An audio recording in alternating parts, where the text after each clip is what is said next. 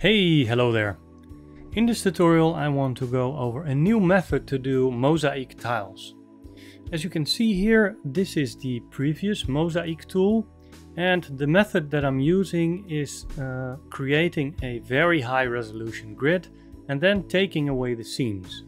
So here you can see that this is a goldfish, so I am projecting an image here of a goldfish. This is doing the mapping, so I'm taking the position and then multiplying and adding some values to shift it to the middle.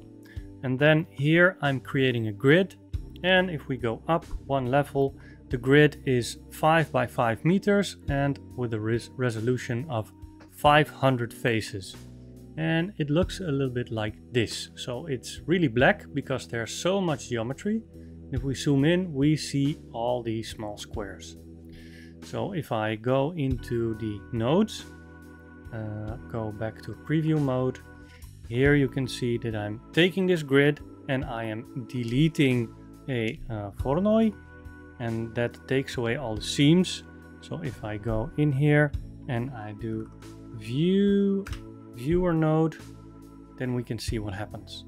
So the grid is full without the delete geometry node, and then I use the Voronoi and then a less than 0.04 to take away all these seams. And then you have basically the base for the mosaic tiles. What I do later then, I capture the position, I scale the elements to scale them down to 1 point, and then giving them all the same color of the color below of the goldfish, and then set the position to the previous position so they go back to the same scale.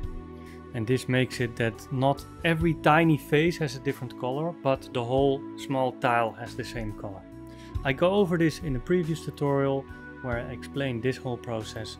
The point here is that it's very computationally intensive. So if I make any change, you already saw when I put the viewer node in between, it takes a while to compute. And I mostly like to have the geo nodes to be fast. So now I'm going to go into the new method.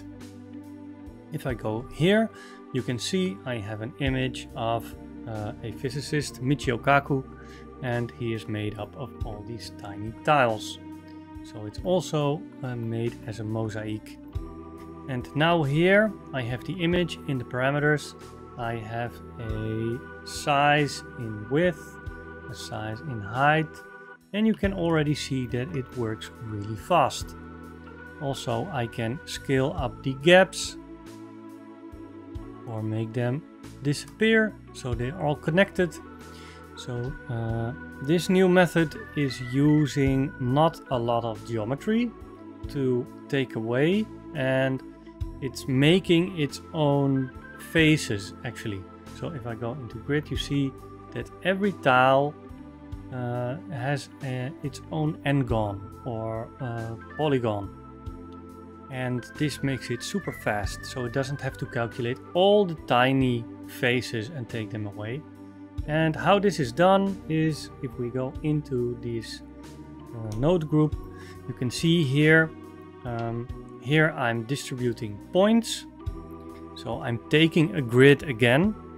Let's go and make another viewer node so we can see what happens. Here I have a grid and it's moderately high resolution. Medium resolution, you can say. I'm using here 2 by 2 meters, and I'm creating this grid to mostly capture the color also. So I'm taking here the grid, I'm putting it to a subdivided mesh, so it gives a bit more geometry, and then I'm taking the color of the image of the guy you just saw, and then I'm using here a sample nearest surface and store the color from the mesh below to the tiles, and the tiles are being made here.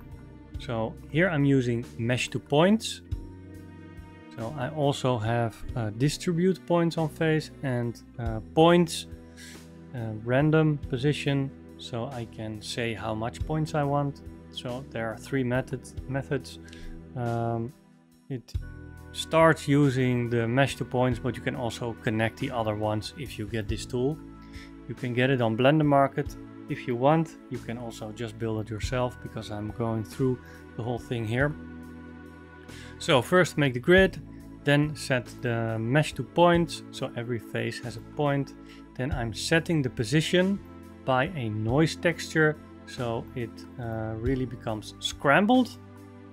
And then I am taking a curve line, resample it by 1, so it becomes a point as well.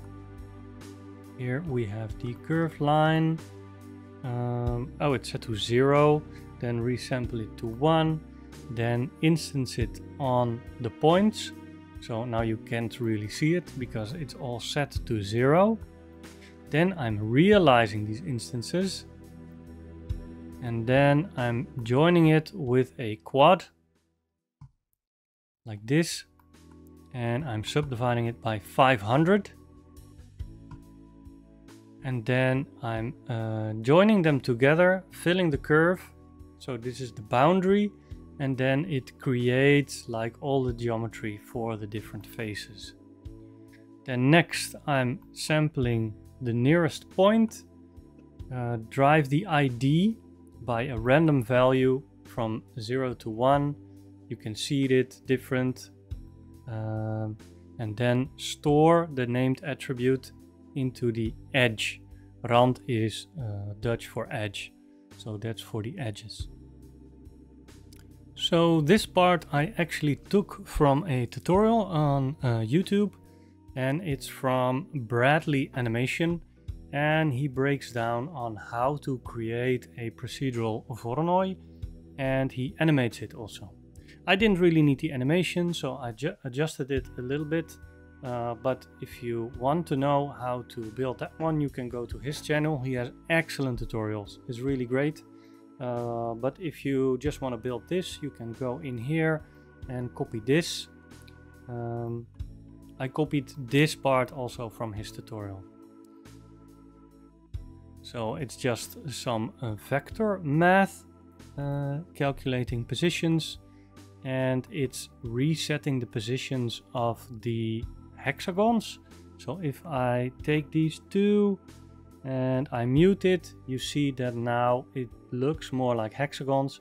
And if I take the right positions, it makes them more like the Voronoi pattern, and some are more square, some are more rounded. This looks a lot better. So if we continue here, here everything is one mesh. Then I split the edges so it's not all one mesh, and then I'm storing the color here, so the color comes from the image.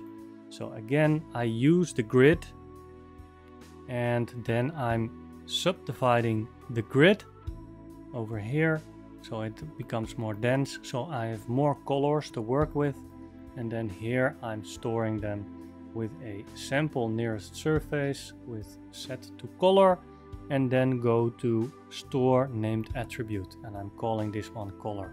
So I'm later using this one in the material that I'm setting over here.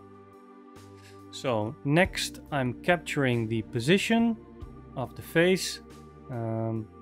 Then I'm setting the position to 0.